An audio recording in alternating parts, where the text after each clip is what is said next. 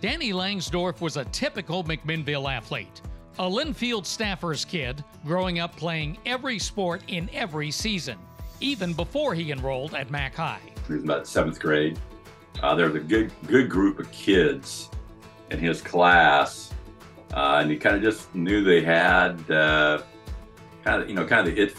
factor as far as being good kids, good people, good students, and good athletes. In the fall of 1987, Danny began his 4 years as a 3-sport athlete. He was quarterback of the promising freshman team, but that didn't last long. The varsity team was racked by injuries, and they ran out of quarterbacks in the middle of the 3rd game. Langsdorf was home, getting ready for a date. When he was summoned to Wortman Stadium, he dressed and became varsity quarterback during the 2nd half. I know that we had just a rash of injuries that freshman year, and the plan was never to bring him up. It was to keep our group together. We were kind of a group that had success in middle school all the way up through. We were decimated injury-wise. Freshmen, it's tough. I think for all people around in that decision, but I thought at the time it was the best decision that we had available. I just called him and get him down here to play, and he finished out the year, and then move on from sophomore, junior, and senior year from there. Metro League football was serious business, with smaller Mac High grouped in with Tigard, Glencoe, and Jesuit, all state championship contenders. The wins came few and far between. At one point, McMinnville lost 21 straight games during Danny's career. We used to kind of laugh about us being the team from McMinnville playing those schools just because they would roll out 100 players. And I think, our senior year, we might have dressed 25 varsity football players. And so, yeah, we had a tough 3 years of varsity football. They came to play, no matter what the situation. I don't think, from my point of view, I never heard any moaning and groaning from them at all. I think they just wanted to play and put the best foot forward they possibly could. Being a coach's son, he knew the game. He was always studying, worked super hard. And that's always what kind of stood out to me was he was doing everything right very early. And it showed on the field and his success. Danny Langsdorf also competed in basketball and baseball for all 4 of his high school years. He competed, no matter if it was basketball or baseball and football. I got the opportunity to coach him in baseball, and he competed, every day coming out to get better. He's a better quarterback than he was an outfielder, but he wanted to be better as a baseball player. And he worked at it. He's willing to give a lot to get something, to make himself better. Now the thing was, we all played multiple sports, 3-sport athletes. Danny, being a baseball, football, and basketball guy, I'll tell you this, that I would say football obviously was his best sport. Basketball, we loved to go watch Danny play because he was a rebounder and couldn't shoot at all. So it was kind of an interesting dynamic. Langsdorf was also active around school, coaching Powder Puff football. He was a member of M Club, the Honor Society, student government, and he had the job everyone wanted, managing the Action Corner student store. Everybody did everything at that time. You were an athlete, you were involved in youth groups, and you did the school store and stuff like that. He was involved in everything. But that was kind of the day and age where you did everything. Growing up in McMinnville was special. It was a town at that time under probably 20,000 people, a school of 900 students, way different than it is now. And so we all kind of had to do that. And Danny was very involved in everything. Despite McMinnville's one-loss record on the football field, Danny was a college prospect.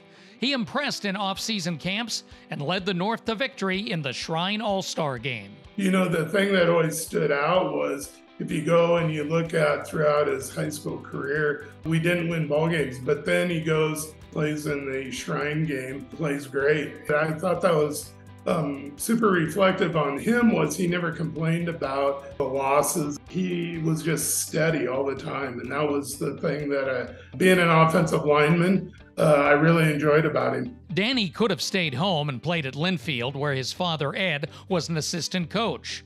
But he took a chance on himself and joined the Boise State Broncos. Langsdorf became a starter at Boise State during 2 of his first years. But when the Broncos switched coaches from Skip Hall to Pokey Allen, Danny lost the starting job and decided to return home to Linfield. He had all the skill set to be successful at a program like Boise State, and sometimes circumstances weigh in that don't go your way. So he wanted to play. That was the cool thing about Danny. He didn't want to warm the bench or wait for something to happen before he got his shot. He wanted to play and contribute and to compete. That's what you loved about him. And he and Robbie Christoph came back from Boise State and helped us, 2 great seasons, 94, 95. I thought it was great that they were able to come back together and Danny be so successful and Ed get to coach his son. I mean, that goes a long ways with just parent-coach thing is a hard thing. And both of them being successful with it in a small town it was great. I was really happy for both of them. Ed Langsdorf was now head coach of the Cats, and Danny's return in 1994 was a big hit. He threw for 2,000 yards and led Linfield to postseason. His November 12th performance against SOU was a classic, passing for a then-school record 439 yards and 5 touchdowns. He has Rector and Payne in the backfield. Abden goes in motion from the near side to the far side. Langsdorf play action fake, roll out. Has a wide open man in the back of the end zone. Touchdown. That's number 83, Rob Guthrie, the second string tight end in the game. College career over? It was a no-brainer.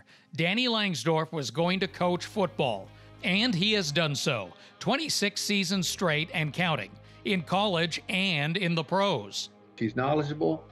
He's fun to be. He's pleasant to be around. He's upbeat as can do. I think he does a good job with relationships, and a big part of coaching is being able to get along with people, be collaborative, and take input one way or the other. You know, sometimes you're the assistant coach and you got to answer to a coordinator. Now, obviously, he's a coordinator and doing well, but Ad Rutschman used to always say, hire the person.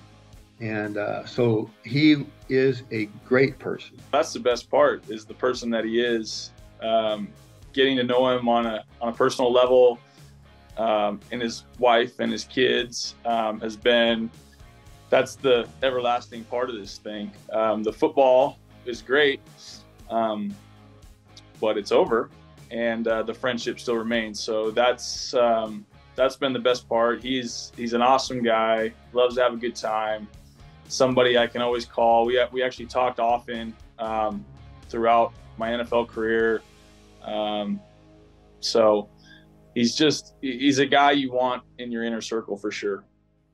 During his days as offensive coordinator at Oregon State, Langsdorf made a very special gesture, donating a kidney to Lori Kavanaugh, wife of Beavers offensive line coach Mike Kavanaugh. No, that was incredible. And those were meetings, you found, Cav would talk about, hey, geez, Lori is struggling, we need a kidney, and Danny says, well, I'll get tested. I'll find out if I'm a match. And you're thinking, well, that's a long shot. You know what I'm saying? Well, Danny's a match. Unbelievable. You talk about just a selfless act and doing something for somebody you love.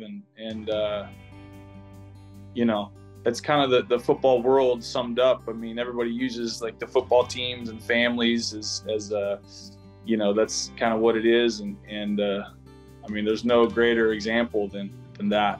His current address is in Philadelphia, where he is offensive coordinator for Temple University. Today, we welcome Danny Langsdorf to the McMinnville High School Hall of Fame.